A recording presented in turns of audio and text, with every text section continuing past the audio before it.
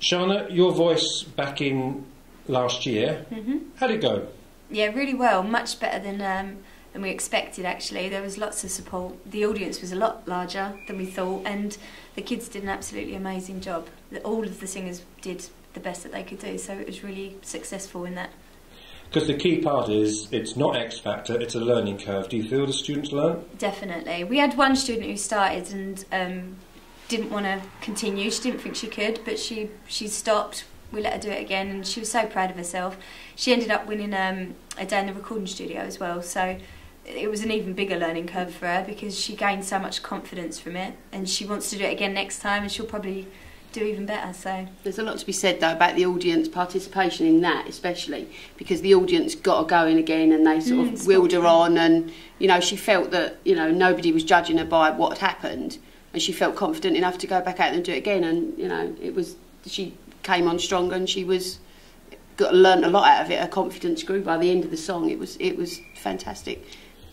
And Jo, what do you feel, sorry, we're in a school, we're in St Clair's, but what do you feel you learnt from the whole experience? We had quite a good backstage, you know, thing. I was up with the lighting and the sound and stuff like that, so it was good to be on the other side of it and linking in with Shana the whole time, making sure that the kids were okay. Was the sound okay from the audience? What could the audience hear?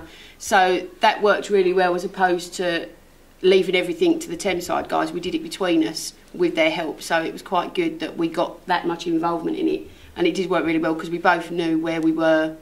And Shana, even though she was backstage, you know, boosting the confidence of the kids, I was the eyes out the front. It ran very slick as well. Yeah, there wasn't any problems. Sound was perfect. Sound was really good. Yeah, so all in all, it went a lot better than we anticipated. We thought there were going to be a lot more sort of little hurdles that we'd have to, and hiccups, but in actual fact we sort of got over them as they rose, so it was really good. The kids were brilliant as well. They were so organised and prepared, and they was raring to go, even though they had their nerves before they went on, but no, they did good. So that was the pilot. When's the next one? 17th of February, but we're holding an open audition on the 29th of January to just at St Clair's School at 3 o'clock, just to see if we can kind of make it the next step now, make it a bit bigger, get more people down, more people know about it, and then we'll kind of have a good We did give, at the end of the last Your Voice, we sort of preempted at the last minute, let's take some applications for the next one, and I think I printed 30 and we gave them all out, and we ran out by the end of the evening. So we're hoping, as long as we get enough publicity that people know that the open audition is taking place, that we'll be, you know, we'll have enough to run another couple of shows after, because the interest that was actually gained from the last Your Voice, and the people that we invited along, that we couldn't, you know, maybe didn't have the confidence to do the first one, but we invited along to see that they could see how it was going to run and what it entailed. The interest of everybody that we invited along, didn't we, to sort of sit in the audience, they all wanted to take part in the next one. So I think it's just going to get bigger and bigger. Because different people are at different stages of their musical development, and also their confidence on their stagecraft. Did a lot of people learn something about stagecraft when they were up there? Definitely. I think Mike's skills, positioning in the lights. Yeah. We had a few situations of people walking out of the spotlight, so you'd get a nice dark head. But no, I think Mike's skills as well, especially for a singer, is the next step. And not everyone gets the chance to kind of do that unless they're on stage, so it's a good opportunity for them to do that.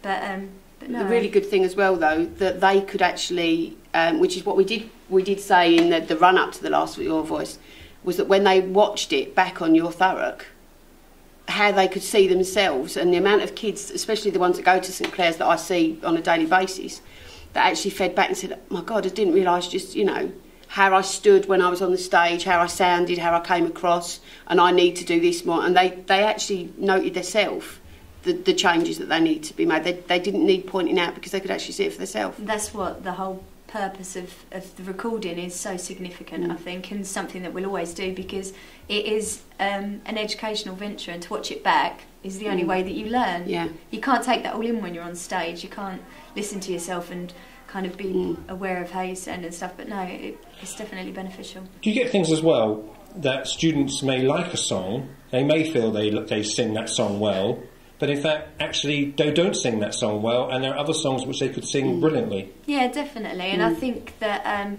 with the open audition, we'll be able to advise before the event, whereas some of the kids that sung on the last event, I hadn't even seen before, Joe hadn't seen before. They just literally turned up and performed. And luckily, they did amazingly. But we would like the next one, with the help of the open auditions, we would like the next one to be more of a work on our part, to work with them, to sort of build them together and get their performance a little bit more polished before they come on the stage. So, I mean, if we can work out what songs best suit themselves, which is obviously where Shana will come in, and advising on what their vocal range is and stuff like that, listening to them. More of an advisory thing, really, so that they're better prepared. And we can obviously make it bigger and stronger as we go along. We still really want to make the point that you don't have to be at a certain level in order to take part. That it's not what it's about. You don't have to be. You don't even have to want to do it as a career, but it's just a confidence building, and we want to take on people who need to learn in different areas for different reasons. So it doesn't mean that you've got to be the best of singers to take part or to even be put off. Everyone's welcome to come. No matter what their stage. More boys. More boys, yeah, definitely. Definitely, and groups as well. We didn't have any groups last time, so it'd be nice to have a couple of even duets or small groups would be nice. And when you're saying groups of singers, not groups with not bands. Yeah, but maybe we've got the next Take That or the next Spice Girls in Thurrock that, you know, are just there hiding, waiting to come out, and hopefully we can bring that out of them.